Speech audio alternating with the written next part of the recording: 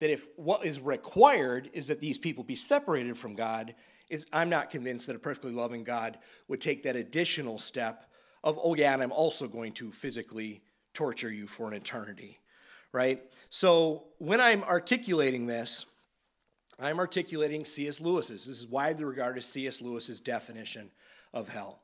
C.S. Lewis's famous phrase with respect to hell is a place where the door is locked, not on the outside, right? That's a jail. You throw somebody in the jail, you lock the door, and you throw away the key. The door is locked on the inside.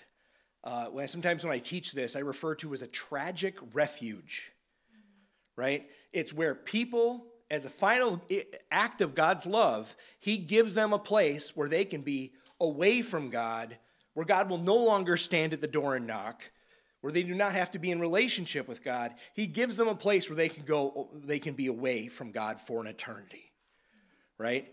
Yet it's tragic because these people were created to be in relationship with God, and their only chance at joy is in that relationship, right? So C.S. Lewis's picture is the door is locked on the inside. Now the question is, how is this view painful? How is it tragic? What I just articulated.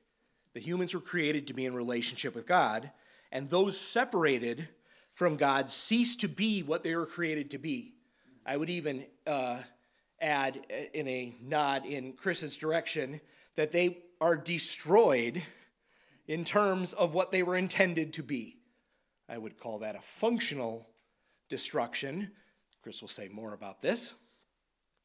But they are destroyed. They are not what they were intended to be. And a great illustration of this comes from the great theological treatise, The Twilight Zone. In 1961, there was an episode of The Twilight Zone titled A Nice Place to Visit. And it describes a petty criminal who's lived just a terrible life, right? His entire life, he's just stealing from people, killing people, the worst sort of guy.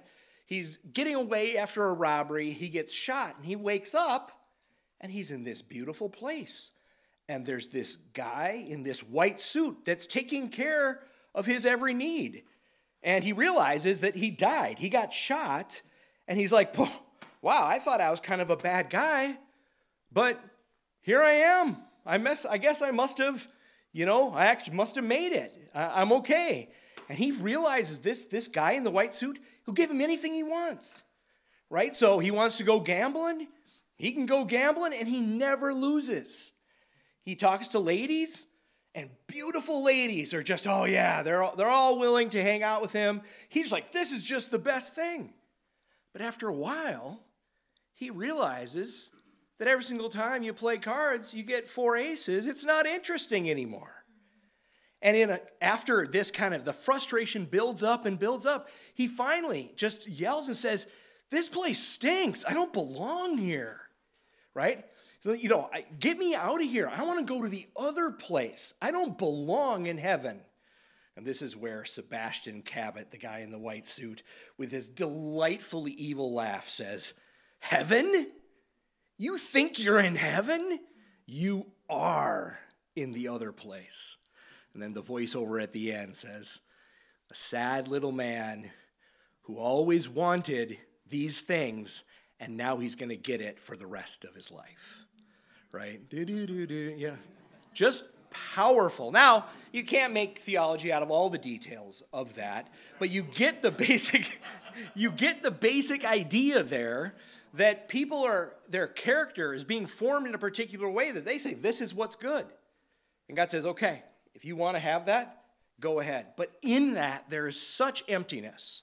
The pleasures of this world robbed of any meaningful relational context, and in particular relational context with God, become empty and even excruciating over time. And that's what people get. So this is a model of hell that is, I think, based on choice and yet is enormously painful.